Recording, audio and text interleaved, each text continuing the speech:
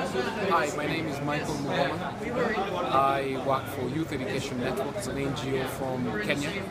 I'm happy to be at the CI Congress in Brazil this year, 2015.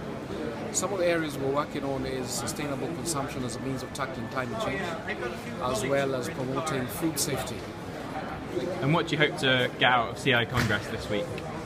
I intend to share my experiences with everyone else and meet new people, new members. I'm also very excited, having been a full member of CI, just to meet the other full members and new members and participate actively in all the changes that are taking place in CI.